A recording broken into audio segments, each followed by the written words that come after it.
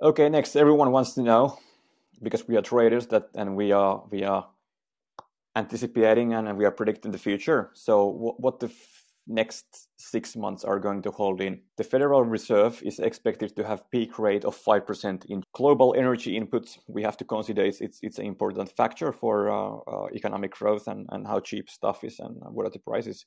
So coal, oil, nat gas, they are expected to see price growth this year. It is closely linked with China reopening. We have seen industrial metals and metals overall seen a lift in the price, aggressive lift, I'd say.